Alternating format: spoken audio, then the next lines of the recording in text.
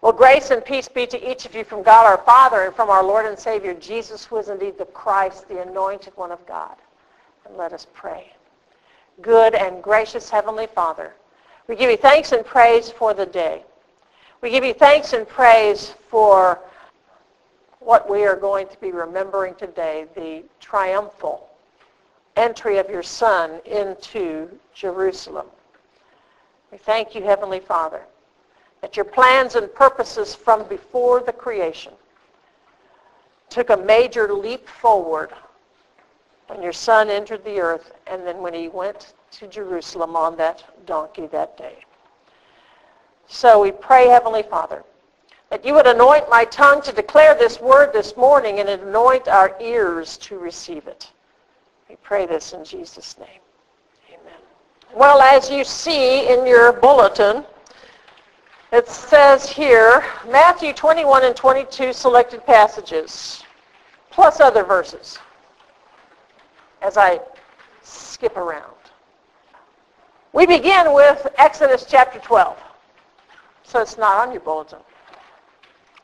Now the Lord said to Moses and Aaron in the land of Egypt, "This month shall be the beginning of months for you. It shall be the first month of the year to you. Speak to all the congregation of Israel, saying, on the 10th of this month they are each one to take a lamb for themselves according to their father's households, a lamb for each household. Now if the household is too small for a lamb, then he and his neighbor nearest to his house are to take one according to the number of persons in them. According to what each man should eat, you are to divide the lamb. Your lamb shall be an unblemished male, a year old. You may take it from the sheep or the goats. You shall keep it until the 14th day of the same month. Then the whole assembly of the congregation of Israel is to kill it at twilight." Then we move to Matthew chapter 21. When they had approached Jerusalem and had come to Bethphage at the Mount of Olives, then Jesus sent 2 disciples, saying to them, "Go into the village opposite you, and immediately you will find a donkey tied there and a colt with her. Untie them and bring them to me. If anyone says anything to you, you shall say, 'The Lord has need of them,' and immediately he will send them." This took place to fulfill what was spoken through the prophet.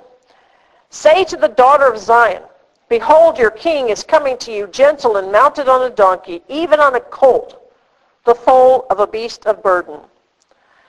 The disciples went and did just as Jesus had instructed them, and brought the donkey and the colt, and laid their coats on them, and he sat on the coats. Most of the crowd spread their coats in the road, and others were cutting branches from the trees and spreading them in the road. The crowds going ahead of him and those who followed were shouting, "Hosanna to the Son of David! Blessed is he who comes in the name of the Lord! Hosanna in the highest!" When he had entered Jerusalem, all the city was stirred, saying, "Who is this?" And the crowds were saying, "This is the prophet Jesus from Nazareth in Galilee." The day we celebrate as Palm Sunday would be for God's people the 10th day of the first month of the Hebrew calendar, the month of Nisan, which is why I read the Exodus 12 passage, so that we can make that connection. In Jesus' day, the Passover lambs were brought into Jerusalem from Bethlehem. They were brought into the temple court through the sheep gate. Makes sense, right? Bringing in the lambs, bringing them through the sheep gate. They were brought in with much celebration and singing. Now, we also have to understand that it wasn't a few little sheep or a few little lambs, It was lots of them. There had to have been, I can't even envision all these lambs in one place at one time. Because according to historians and scholars, biblical scholars, there probably were like 2 million people that came to Passover. According to the word of the Lord from Leviticus chapter 23, the Lord said, "These are the days that you are to meet with me." Okay, the first one is, he called it the Feast of First Fruits, followed by Feast of Weeks. And then the next one is going to be Trumpets, Atonement, Shavuot, Feast of Harvest. Anyway, 3 times a year, the men were supposed to meet with the Lord in Jerusalem. Families could come too, but the men especially were told, come meet me, says the Lord. So they figured that there were about 2 million people here in Jerusalem. And the way they figure it, when he says here, if a house is too small for a lamb, then he and his neighbor nearest to his house, they figure 1 lamb for every 10 people. And so you're 1 lamb for every 10 people, which means there'd be approximately 200,000 lambs being ushered into Jerusalem from Bethlehem. I can envision, Bethlehem was not that far from Jerusalem. I can envision a solid row of lambs, from Bethlehem all the way to Jerusalem, kind of like a parade. For a long time, these lambs just kept on coming. I mean, the sheep gate wasn't that wide that you could get, 200,000 in at one push. It would take a while. And the high priest would be leading the procession, carrying a lamb. So that's what it would look like. So lambs would be coming in through the sheep gate. They're coming in through the sheep gate. Jesus, however, when he came in from the east gate. He came into the east gate.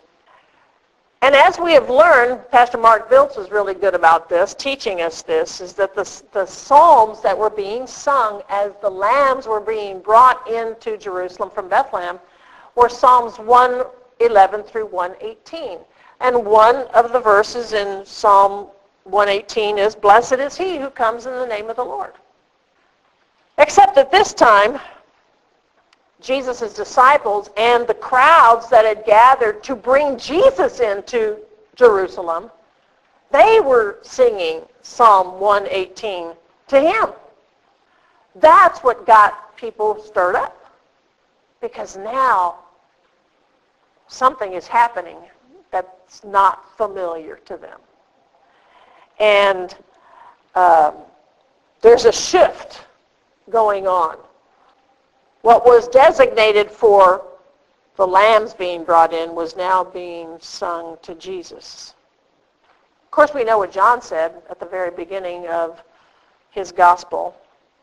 Said, "Look, the Lamb of God who takes away the sin of the world."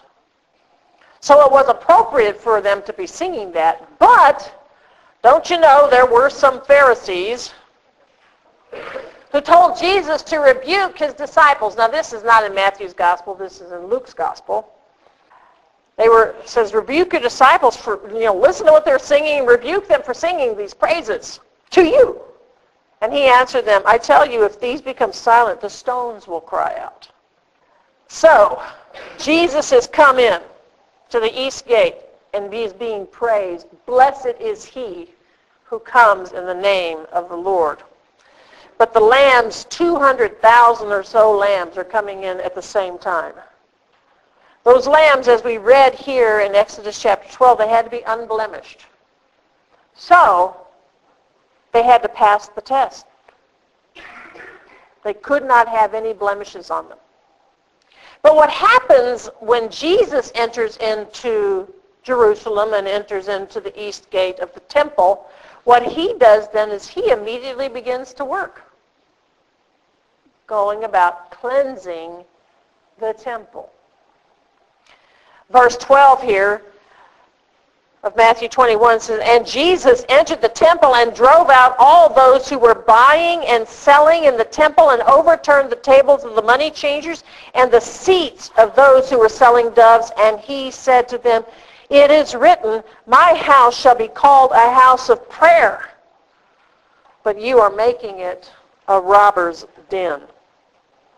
That Jesus cleansed the temple is exactly what needed to be done. It was being misused. The area where the money changers were and where they were buying and where they were selling animals for sacrifice, That was given to the nations for prayer so that the nations could draw near to the Lord. God didn't say, Israel, you're mine, and I don't love anybody else. No. God, through Israel, was wanting to bless the nations. I mean, back in Genesis chapter 12, we hear when God comes to Abraham, he says, I'm going to bless you. You are going to become a great nation. And in the end of that, he says, and all people will be blessed through you. And of course, we go jumping over to Jesus, and of course, Jesus, being a descendant of Abraham, he does bless all nations. But the entire people, the entire descendants of Abraham were to be a blessing to the nations. Why? Because they could point to the one true God. So the cleansing needed to take place so that the temple could be returned to what it was supposed to be. It was being used inappropriately.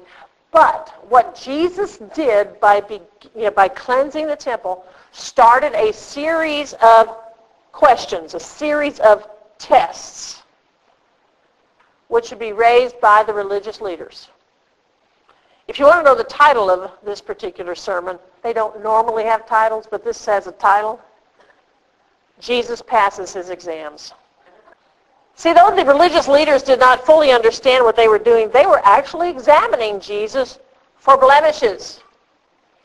He had to be examined. He had to pass the test. He had to pass his exams for only an unblemished lamb. Only an unblemished lamb was worthy to be brought to the Passover table. So now let's look at the questions that Jesus was asked.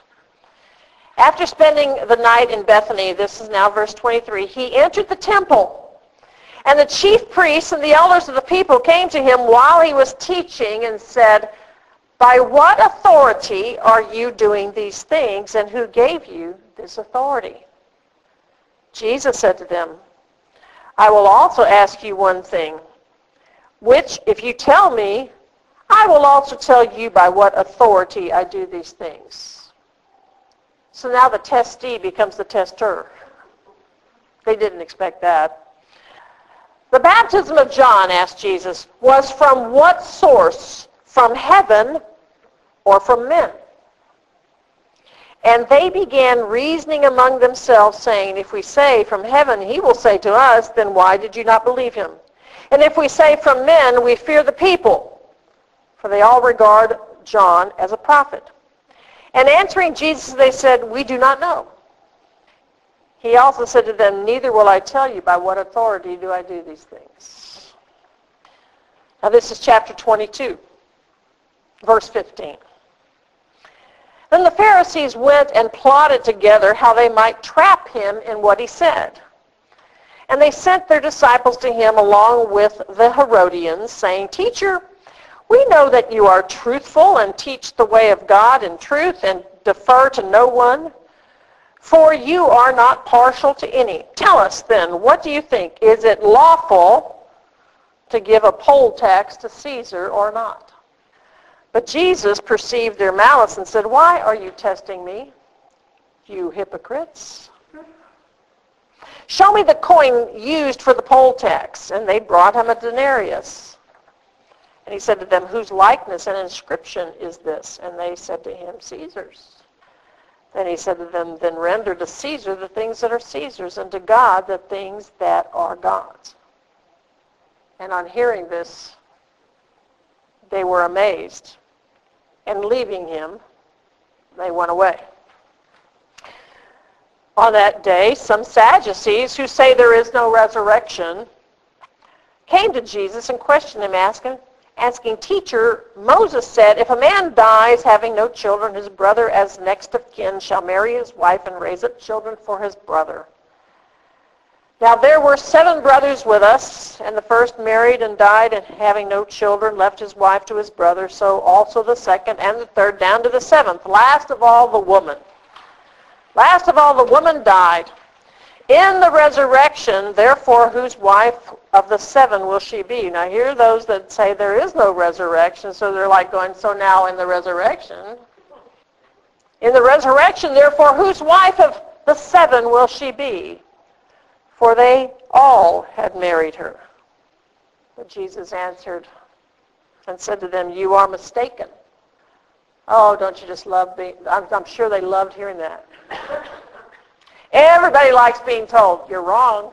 At least it's kindly done here, you are mistaken. Not understanding the Scriptures, nor the power of God. For in the resurrection they neither marry nor are given in marriage, but are like angels in heaven. Notice that it's like angels, not angels. Okay, everybody got that? There are a lot of people who think you die, you become an angel. No. Angels are a separate creature from people. Okay, so, for in the resurrection they neither marry nor are given in marriage, but are like angels in heaven. But regarding the resurrection of the dead, have you not read what was spoken to you by God? I am the God of Abraham and the God of Isaac and the God of Jacob. He is not the God of the dead, but of the living. When the crowds heard this, they were astonished at his teaching. You know, one of the things that we've got to get used to, and apparently the Sadducees hadn't done this, is every word of Scripture is important. Every word, every nuance, everything is important. And clearly, you know, when God was talking to Moses, and the Sadducees were big on the 5 books of Moses. Okay? So already in Exodus, at the burning bush, Moses is asking, you know, God who he is, and God says, I am who I am. I am the God of Abraham, Isaac, and Jacob. I am. It's a present tense verb, which of course means that as a present tense verb, it not only had practical results then, but it has lasting results that keep carrying on and carrying on and carrying on and carrying on forever. Present tense. I am.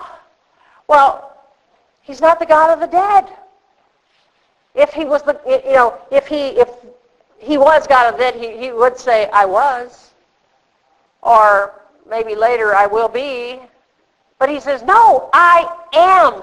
It's a present tense reality that I am the God of Abraham and the God of Jacob and the God of Isaac and Jacob. I am the God of Abraham and the God of Isaac and the God of Jacob.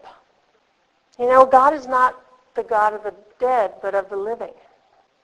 I mean, even before Christ, God was the God of the living, not the God of the dead. So when the crowds heard this, they were astonished at his teaching. The Sadducees had it wrong. Why? Because they had not rightly divided the Word of God. Probably what had happened is somebody came up with the bright idea that, you know, the dead are dead. You know, nothing's going to happen to them. You know, they're gone. And instead of going back to the Word, rightly dividing the Word, they just went with the theory. No. The Bible is God's Word. It is true. It always will be true. And so we have to, it is our source, so we always have to go back to it and see, what does God say? Because people will come up with all kinds of weird stuff. Verse 34. Not to be undone. I added that, so it's not in the text. Not to be undone, but when the Pharisees heard that Jesus had silenced the Sadducees, they gathered themselves together. They're having a confab to see if they can trip up Jesus. One of them, a lawyer. Yeah, they had lawyers back there. Back then. One of them, a lawyer, asked him a question, testing him. Teacher, which is the great commandment in the law? And he said to him, you shall love the Lord your God with all your heart and with all your soul and with all your mind. This is the great and foremost commandment. The second is like it. You shall love your neighbor as yourself. On these two commandments depend the whole law and the prophets. Now when the Pharisees were gathered together, Jesus asked them a question. That's always a problem. What do you think about the Christ? Whose son is he? They said, the son of David. And he said to them, how does David in the Spirit, this is not natural knowledge, how then does David in the Spirit call him Lord, saying, the Lord said to my Lord, sit at my right hand until I put your enemies beneath your feet. That's the question. How does David do that? How can the Christ be David's son and yet David call him Lord? Verse 46, nobody was able to answer him a word. Nor did anyone dare from that day on to ask him any other question.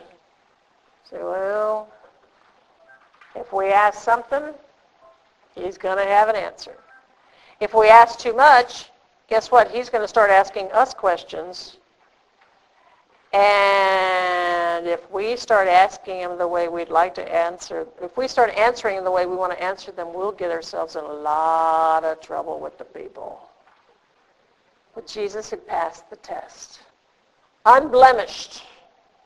No fault found. And because no fault was found with him, he was now ready to go to the cross. Unblemished.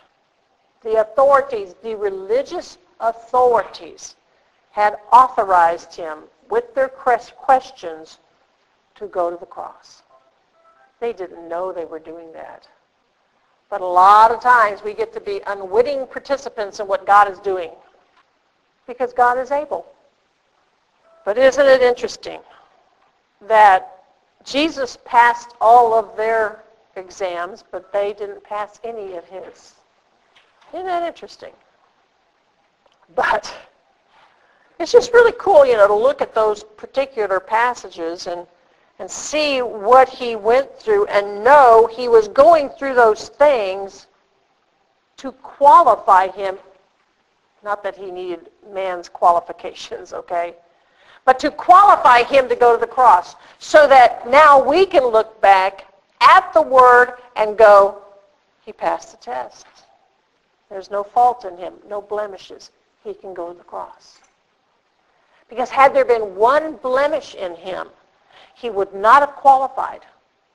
Because it had to be, every sacrifice had to be an unblemished animal. Had to be. Jesus had no blemishes. He is the Lamb of God who takes away the sin of the world. This week, Thursday and Friday, we will remember again, how Jesus, we do it every week, how Jesus transformed the Passover meal into the blood of the new covenant, and transformed that bread. Now it is in his body. It's his blood. And Friday, we'll remember his death. But we already know how that ends. 3 days later, which if you go Friday, Saturday, Sunday, it doesn't work in our calendar. Okay, so don't go there. 3 days later, 3 days and 3 nights later, according to the Word of God, he rises from the dead. But just because I told you now the end of the story, which of course you already knew, doesn't mean don't come back. Amen.